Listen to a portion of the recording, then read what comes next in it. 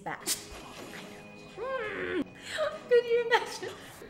So, heartbreaking for 1,300 years. Hotel Del Luna, one of my favorite shows. I'm gonna do my most requested. No, sir. This is too loud. Go get another toy. No, go get another toy. Oh, this is gonna be fun. Today I'm gonna do Hotel Del Luna because it's still such a good show. I've got a lot of requests for it. So, Hotel Del Luna is about this beautiful, cold girl named Jang Man-wol, which means full moon, who runs a hotel for the dead. Her job is to check in ghosts who have unresolved issues, help them resolve them, and then pass on to the afterlife. But due to her absurdly extravagant lifestyle, she needs like a general manager and a human to run the hotel so they can take care of things in the real world and help her not blow all of her money on clothes and champagne. I get it. Which is where the main guy comes into play, Goo Chan-sung. He comes in and he is a master hotelier who went to Harvard, and so she needs him to help her run the hotel. But this story is good because of the backstory, how she got the job, how she got here, and that's what we're gonna talk about today. So the backstory is the real backbone of this story, and it should have gotten way more screen time.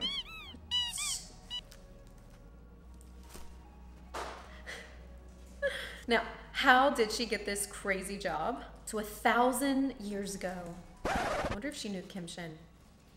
1,000 years ago, she was a rebel living with a pack of wandering thieves, bandits, where she met and fell in love with her perfect match, this handsome soldier named Chang-myung. It was so good. Oh my God, I loved their romance. Literally, it was what I was waiting to watch in each episode. There was this evil princess, Songhwa, and she loved him too. And once again, I get it. I get it. Man-wol, Chang-myung, her best friend slash brother, and their entire pack of bandits were going to flee to another country for freedom. And they were ambushed by the princess's troops, led by Chang-myung. On top of his grand betrayal, she finds out he's marrying the princess. Like, So she did what all of us sane collective women would do. She snuck into their bedchamber on their wedding night and killed the princess. And then she put on her wedding dress. I love her so much. And then she waited on the bed for Chang-myung to come in and see his bride for the first time. And then she killed him too. She killed everyone. She would have been an amazing goblin's bride, by the way. And then they wouldn't have had to suffer for 900 years, but anyway. She loaded up this cart with all of her people's belongings that would kind of represent their souls, and she went looking for the Moon Lodge, which is a place where the dead can rest. And she was kind of losing her mind at this point. So she's in the middle of nowhere, and she comes upon this camp with an old lady, and she's asking the old lady where the Moon Lodge is. And she gets very sassy, and this old lady's like, I don't think so. She curses her with running this inn that she was looking for. So she's been living in this purgatory state for over 1,000 years, I think it was like 1,300 years, with this extreme desire for vengeance and hatred against Chang-myung for his betrayal. Basically just living this shallow, empty, extravagant life. So if you fast forward to present day, she forces Goo Chan-sung to become the manager of her hotel. He refuses, and she unlocks his eyes so he can see the ghosts everywhere, and he's a huge scaredy cat, and he's just absolutely terrified, and so he reluctantly agreed to take this position, which he really didn't have a choice in anyway. But he takes this job, and he slowly starts to bring her back to life and make her happy and alive again. And then they begin to fall in love. But then you realize this whole reincarnation theme is back. I know. And we find out that those she loved and those she hated are alive, and they're probably around her. I feel like this was my review for Goblin. Anyway, these discoveries turn Man-wol from her newly sweet, fun, romantic side back to her peak, angry, vengeful self, and she has to decide whether she wants to take revenge and basically lose her soul, like not be able to be reincarnated, or if she wants to let it all go. What'll she do? I don't know. You're gonna have to watch and find out. Stay tuned until the spoilers. It felt very original, except now that I laid it all out, it does sound kind of like The Goblin. But some episodes felt like a horror movie, but it was mild enough where I could actually watch it by myself. There were a few twists, nothing huge. The main twist I saw coming. Honestly, if the backstory that played out in episode 14 was the full story or most of the story, this definitely would have been like top 5 favorite shows of all time. It just didn't have enough overall screen time. I felt like too much unimportant stuff got more screen time than what was interesting, which was like her love and the background interests. I would have had less random ghost stories and more of this backstory. The overall cast chemistry was really good. They felt like a family, and by the end, you really love and feel for every character in the show. I think from a romantic standpoint, the chemistry between Man-wol and Chung-young was so good. It's literally what I waited for in each episode, and we didn't get enough of that. I definitely don't think the chemistry was there for me with Man-wol and Chung-sung, and maybe that's why I feel like the backstory should have been the main story. But the acting was incredible, and IU's performance was insane. IU's emotional range blew my mind. Her ability to take this super unlikable character and make you feel for her and love her, it was really good. I think this was an incredible performance by her. The show was funny. The show was scary. It was moving. Yes, I cried. I cried a lot. Oh my God, episode 14. Oh, the tears. It was so good. And all the last episodes, I think I cried in almost every episode. When they have to say goodbye, when everyone's like resolving their issues, just straight up waterworks. She remembers her past and finds out why everything happened. Okay, new category, the fashion. The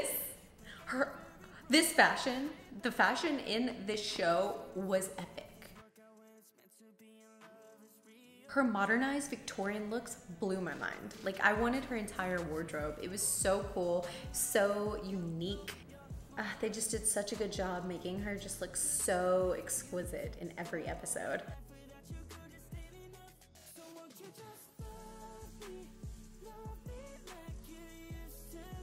By far the best fashion in a drama ever. I give it like a 30 out of 10. The set design was stunning too. It was just one of the more beautiful shows I've ever seen, with the colors and the designs everywhere. Just beautiful. Overall rating. I'm gonna give the show an 8.8 out of 10. I highly recommend it. It was incredible. It's only this low for the plot misdirection. I believe her backstory deserved to have way more screen time. It was the most interesting part of the show and had the chemistry, the feels, all of it. And so I wish there would have been more of that. I just hated like when you wait for that and then you don't get it in that episode and then you're disappointed. So that's the only reason I'm giving it an 8.8. 100% I felt like she should have ended up with the bug. Dude, I mean, when you boil it down, this show is about Man-wol and Chung-young's love, his betrayal, and her desperate need for revenge. They both spent 1,000 years in the cycle. He was her first guest and the reason why she was cursed to run this hotel. Like, we think she had it bad. This dude was a bug for 1,300 years. I'm sorry. He was a bug. Could you imagine?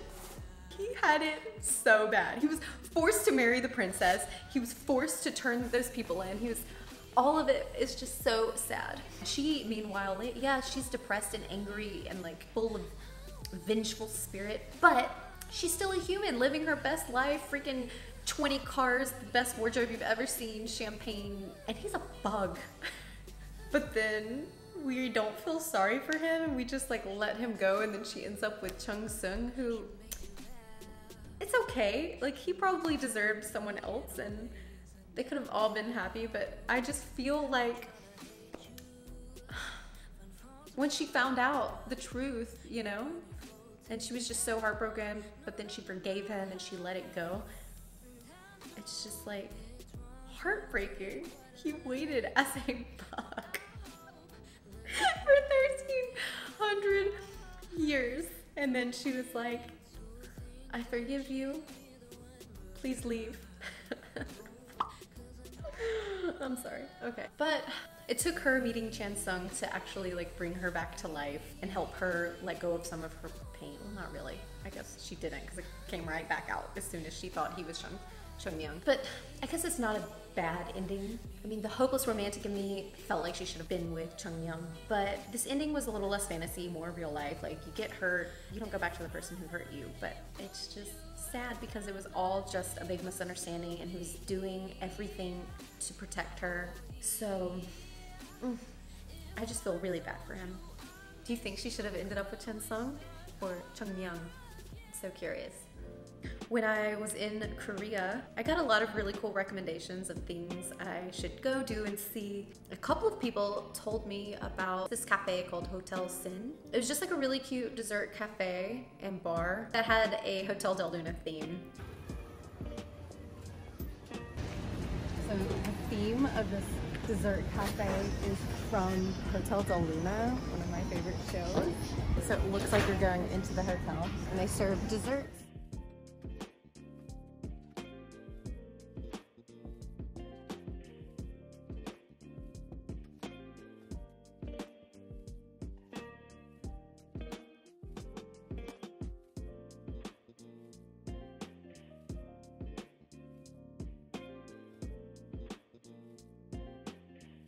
Feels like the Hotel Del Luna lobby. Let's go explore. Come on.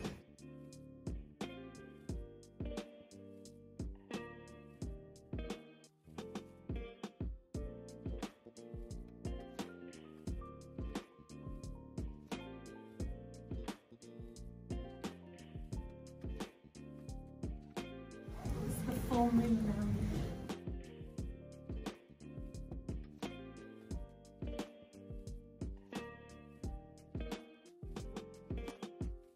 A bug and it was so cute and they had the chemistry. Thanks for watching.